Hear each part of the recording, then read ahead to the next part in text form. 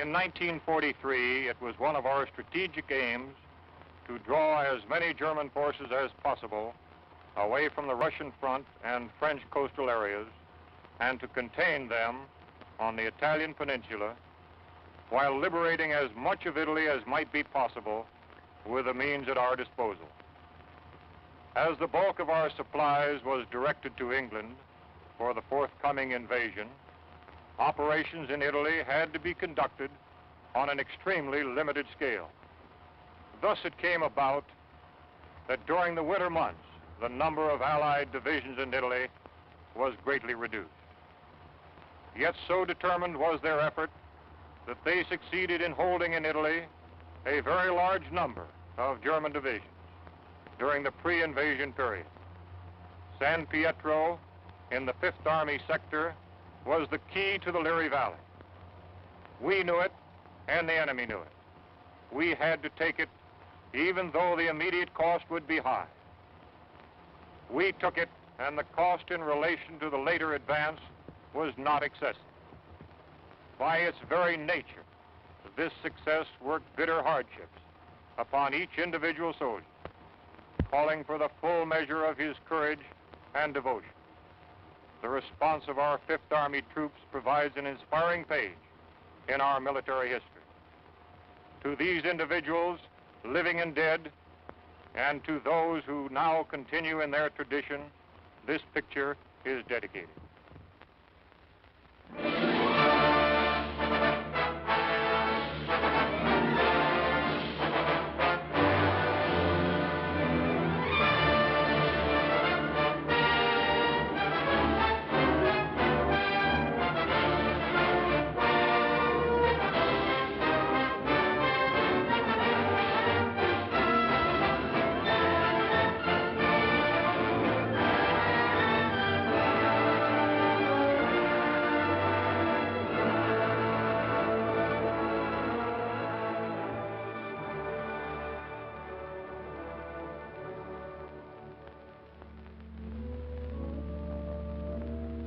Liri Valley lies in the Italian Midland, some 60 miles northwest of Naples to some 40 miles southeast of Rome. A wide, flat corridor enclosed between 4 walls of mountains. In winter, the highest peaks of the Liri Range ascend into the snows, but the valley floor with its olive groves and ancient vines, its crops of wheat and corn, is green the year around. That is, in normal times. Last year was a bad year for grapes and olives, and the fall planting was late. Many fields lay fallow. There are 2 ways from the south into the valley. One, a narrow pass. The other, a high, scenic road over the mountains. They converge before the site of the ancient village of San Pietro, which for 700 years has stood at the threshold of Liri Valley, welcoming the traveler. The stones of its walls were quarried out of the parent hill from whose slopes it rises. Population 1,412 at the last census. A farming community. Patron saint, Peter. Point of interest, St. Peter's, 1438. Note, interesting treatment of chancel.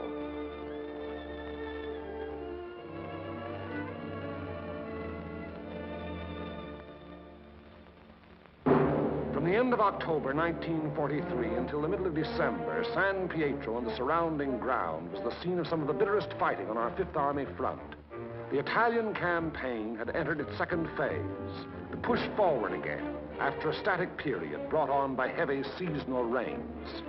Our battle lines were haphazard as the terrain itself, with its flood-swollen rivers that twisted back and forth across our line of march so that each river seemed like 5.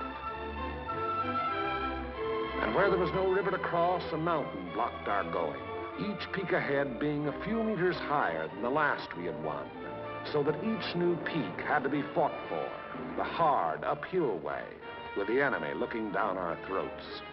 They had had time to fortify and camouflage their positions. No amount of artillery fire or aerial bombardment could force them to withdraw. That was for the infantry to do, employing those weapons that can find and destroy life in narrow trenches, caves, and fighting holes. It was up to the man with the rifle, the man under fire from all weapons, the man whose way all our weapons, land, air, and sea, serve only to prepare. It was up to the foot soldier to attack a hidden enemy over ground that was sown with mines, the anti-personnel S-mines that fly up at a footfall to explode beneath the groin. Nowhere along the entire front were enemy preparations more elaborate than in the San Pietro area.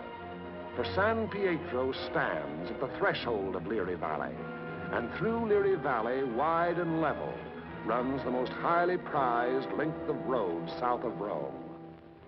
By early December, we had taken and were holding high ground to the northeast, east, and south of San Pietro, the Camino Maggiore hill mass being last to fall. An Italian brigade under Allied command had made a vain attempt to capture Mount Lungo, possession of which would have acted greatly to our benefit in the impending action. The Italians were all but annihilated. In view of their excessive losses, further operations against Mount Lungo's strategic heights were abandoned. And it was decided to make a direct frontal assault on enemy positions in and around San Pietro.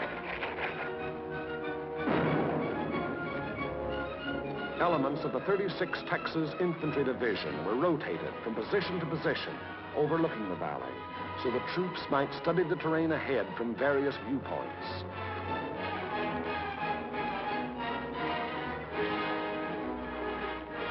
Patrol activity was continuous.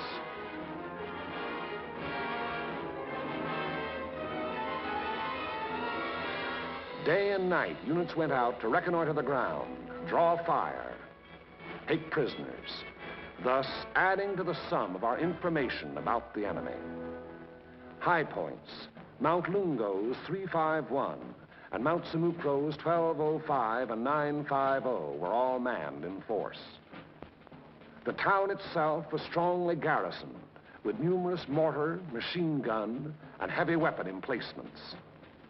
4 enemy battalions were dug into a line of connecting trenches and mutually supporting pillboxes in depth that extended from the base of Mount Lungo, northeast across the valley floor to the base of Mount Simucro. Another battalion was organized to defend the high ground northwest of San Pietro. Areas before these positions were heavily mined and held a confusion of barbed wire and booby traps. On the afternoon before, D-Day and H-Hour were communicated to battalion commanders.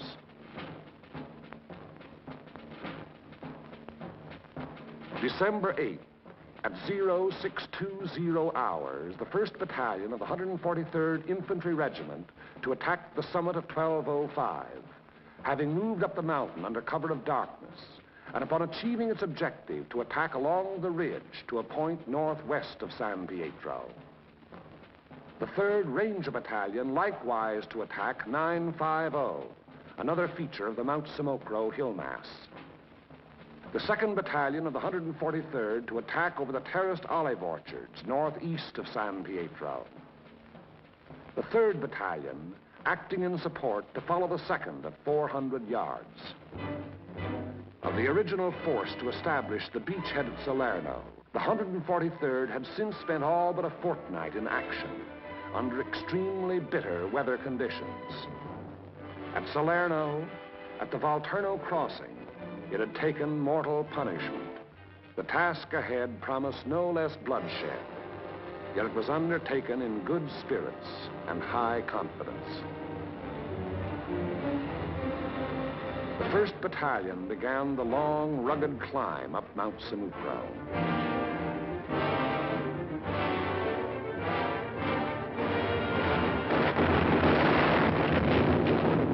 As night fell, our artillery opened up, and throughout the night hours, intense fire was laid down on the enemy's main line of resistance.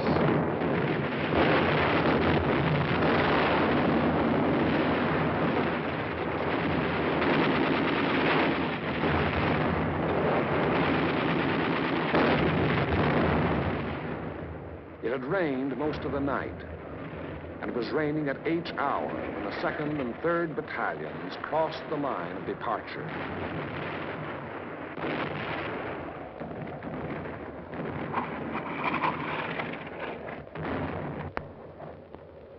Some 200 yards forward, they encountered mines and automatic fire from pillboxes.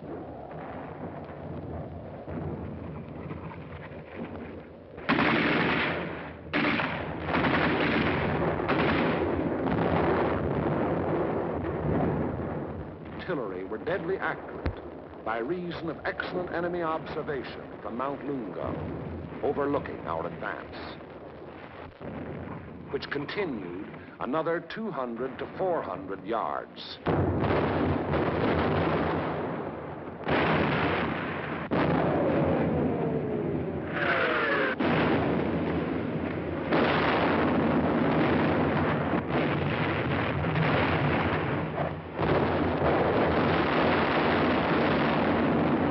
Many men gave their lives in attempts to reach pillboxes and throw hand grenades through the narrow gun openings. The 3rd Battalion was committed.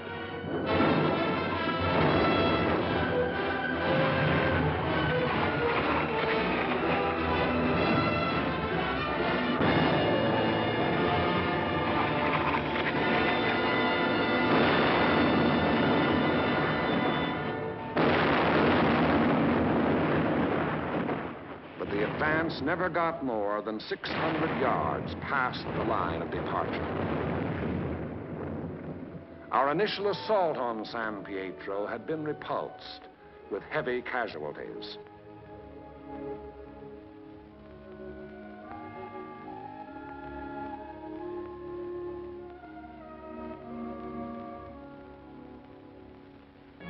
The attack on Hill 1205, however, was a brilliant success. Leading elements of the 1st Battalion had gained the summit of the objective before a strongly entrenched enemy knew that an assault was in progress.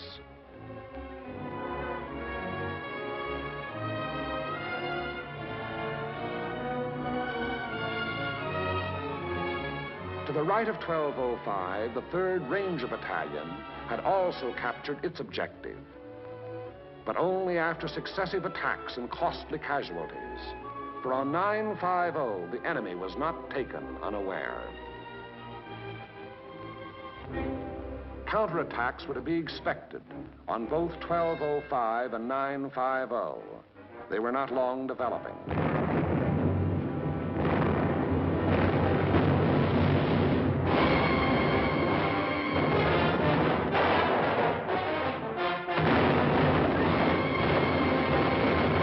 The first was launched during the early daylight hours, and even as it was beaten off, another took form.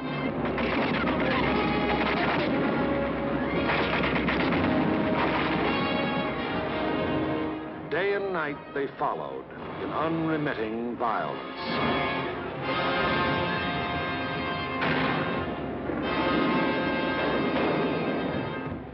The toll of enemy dead mounted with each new attempt.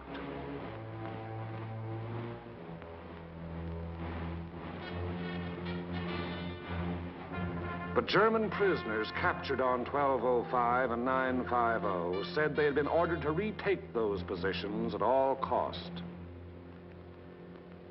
In addition to defending Hill 1205, the 1st Battalion, obedient to the field order, undertook the reduction of enemy defenses which were organized along the ridge running west.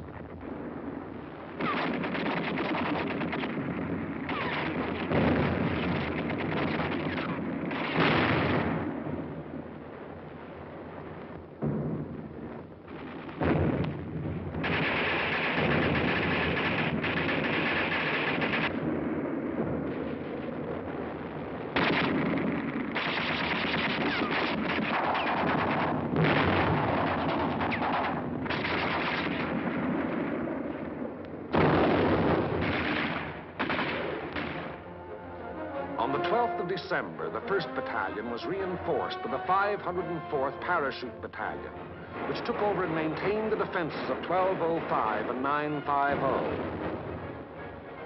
thereby enabling the 1st Battalion to throw its entire remaining strength into the assault along the ridge. But the 1st strength had dwindled and shrunk in the 5 days past, and there was now a question as to whether its existing numbers were sufficient to prevail. Reports during the night of the 14th of December stated that the enemy was offering bitter resistance and that the issue was in grave doubt. Meanwhile, on the olive terraces below, the 2nd and 3rd Battalions had twice again attempted to reach their objective. Both times they had come up against a wall of automatic weapon, mortar, and artillery fire. Volunteer patrols made desperate attempts to reach enemy positions and reduce strong points. Not a single member of any such patrol ever came back alive. Our attacking forces were furnished excellent aerial cover by Allied fighter patrols.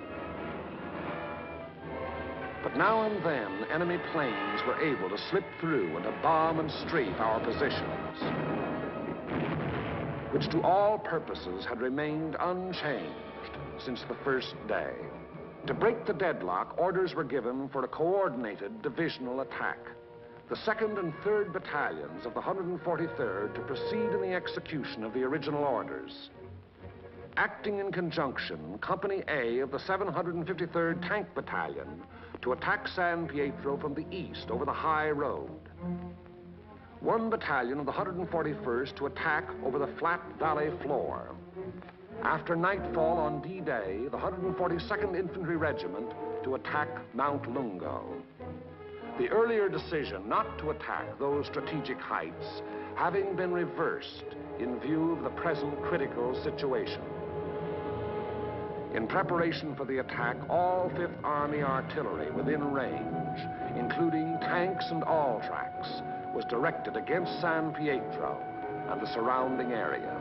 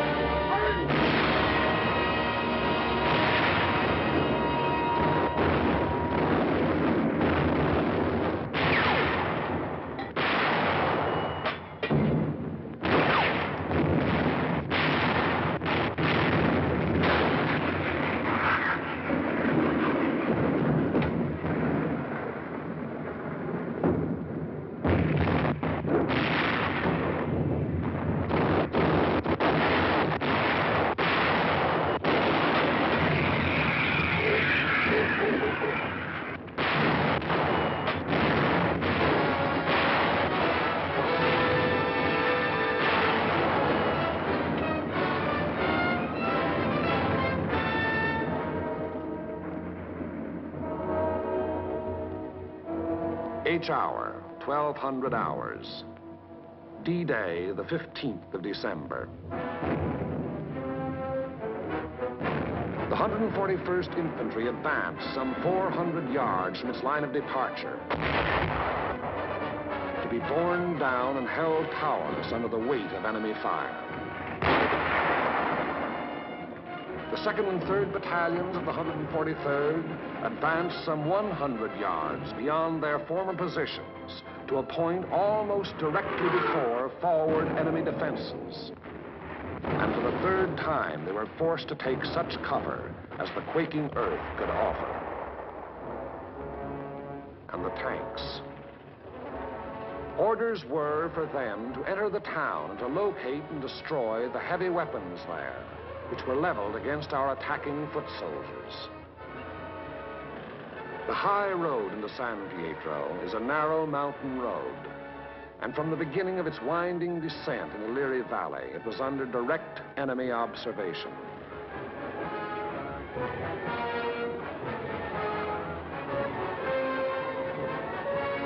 "16 tanks started down that road.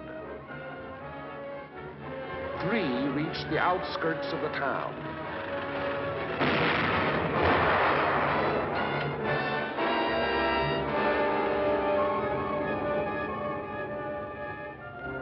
Of these, 2 were destroyed, and 1 was missing. 5 tanks were immobilized behind enemy lines, their crews having to abandon them. 5 tanks hit enemy mines within our lines and were thereupon destroyed by enemy gunfire. 4 tanks returned to the bivouac area. After dark, 2 companies, 1 from the 2nd Battalion and 1 from the 3rd, finally succeeded in penetrating enemy positions before San Pietro. But receiving both frontal and flanking fire, they were forced to retire.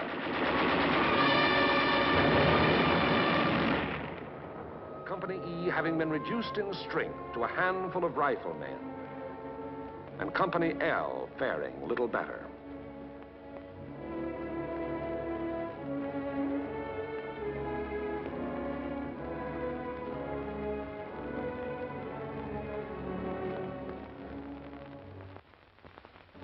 On the Mount Samocro Ridge, the 1st Battalion fought its way to within a few hundred yards of the objective.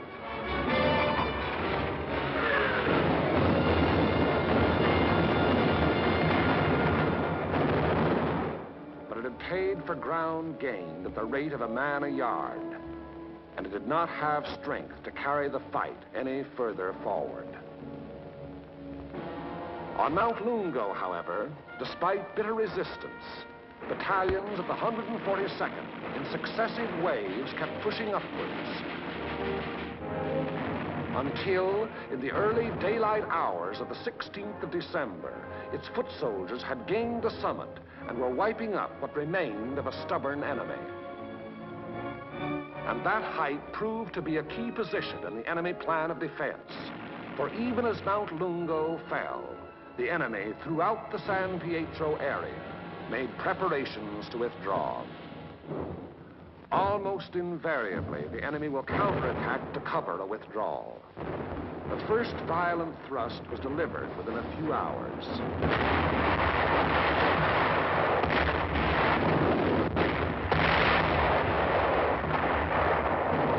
And thereafter, counterattacks came in waves, the roar of the last mingling with the rush and fury of the next to break. Many companies lost all their officers. Enlisted men came forward as inspirational leaders to rally their battered companies into resisting yet one more onslaught. Our own artillery was brought to fall within 100 yards of our front-line elements. After 5 hours, during which the earth never ceased to tremble, counterattacks ended, indicating that the withdrawal of the enemy's main body had commenced.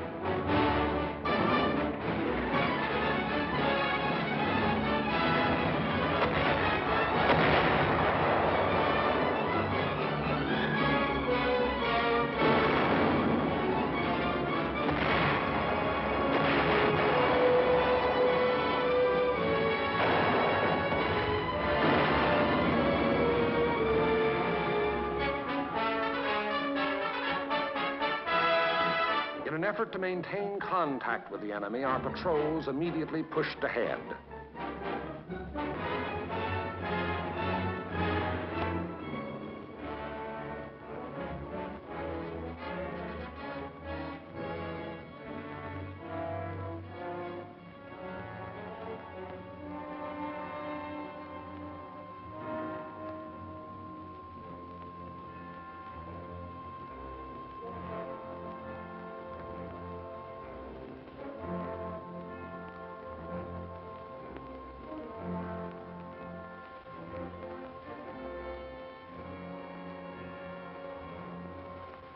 Entering the town, they discovered that San Pietro was ours for the taking.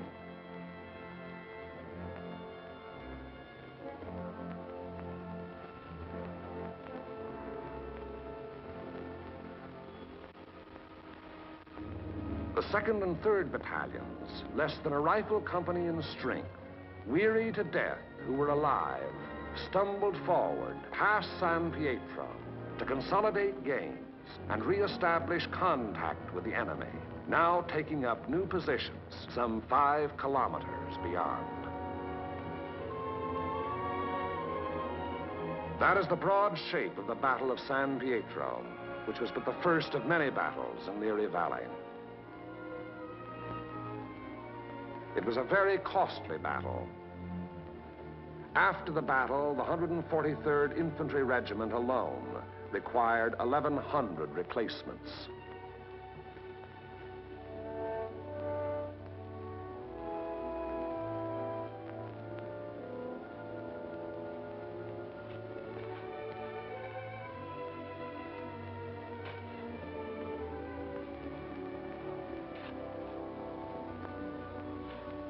The lives lost were precious lives to their country, to their loved ones, and to the men themselves.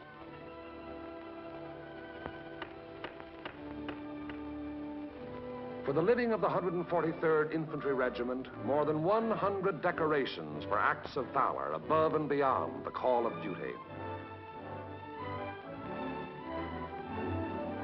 Many among these you see alive here have since joined the ranks of their brothers in arms who fell at San Pietro. For ahead lay San Vittore and the Rapido River and Cassino, and beyond Cassino more rivers and more mountains and more towns, more San Pietros, greater or lesser, 1,000 more.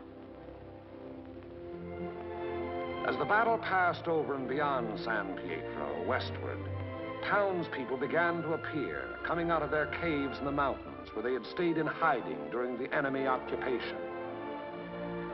They were mostly old people and children.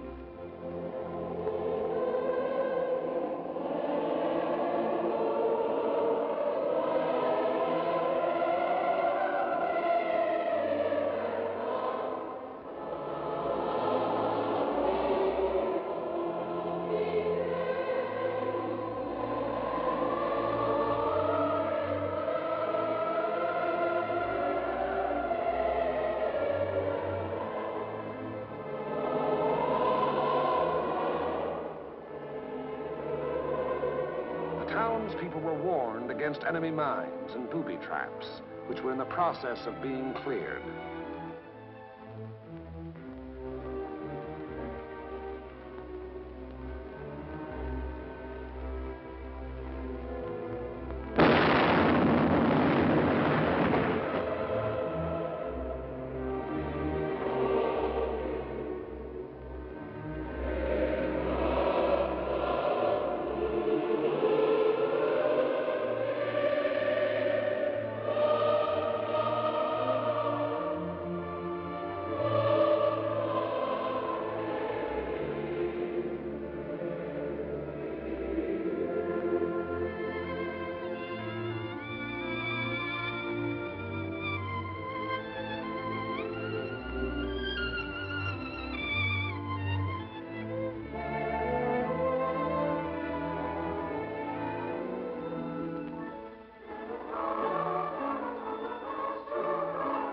Children are able to forget quickly.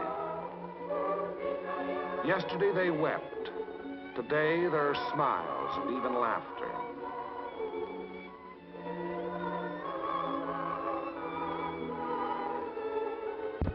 Tomorrow it will be as though the bad things had never happened.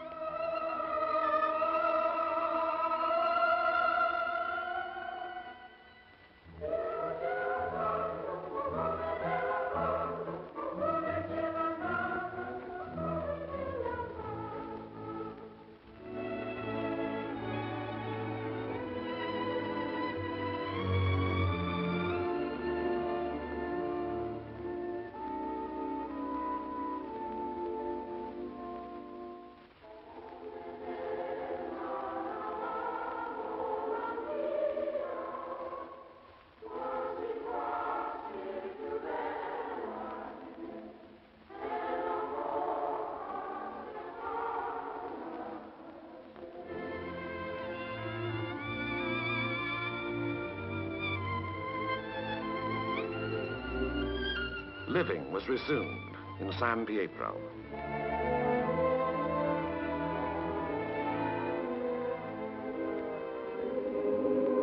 Our prime military aim being to engage and defeat the enemy, the capture of the town itself and the liberation of its people is of an incidental nature. But the people in their military innocence look upon us solely as their deliverers.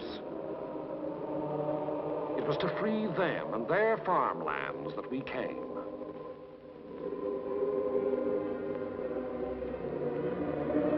Behind our lines, southwest to the sea, the fields are green with growing crops planted after our coming by other people of other towns who believed likewise.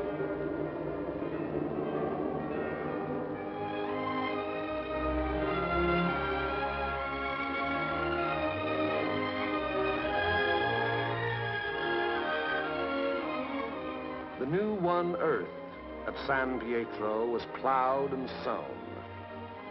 It should yield a good harvest this year.